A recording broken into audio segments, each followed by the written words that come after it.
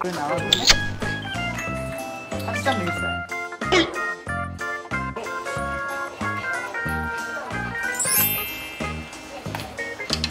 삐돌이가 강아지 환자들도 챙겨요? 네.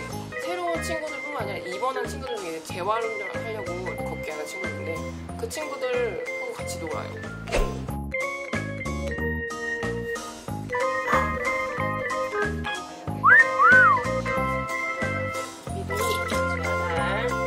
네, 갈게요. 고맙습니다. 네, 뵙겠습니다.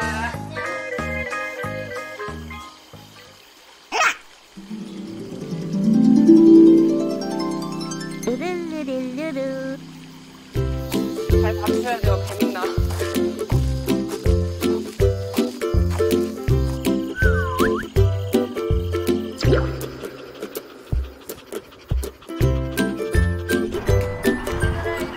목욕해야 돼.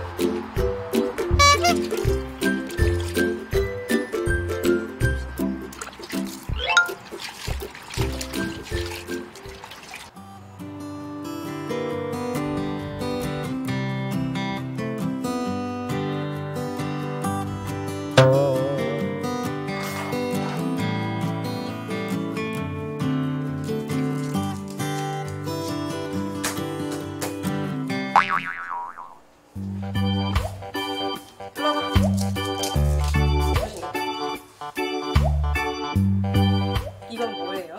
삶은 계란인데요. 장난감 대용병.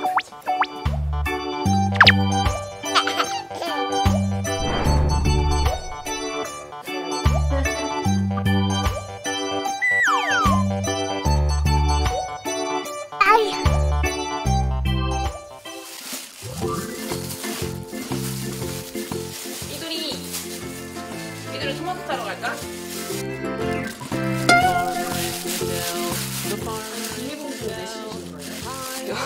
비옷병, 간일하러 갈 때 입는 옷병. Farmer takes the wife, the farmer takes the wife. Hi-ho, the dairy-o, the farmer takes the wife. The wife takes the child, the wife takes the child. Hi-ho, the dairy-o, the wife takes the child. The child takes the nurse, the child takes the nurse. Hi-ho, the dairy-o, the child takes the nurse.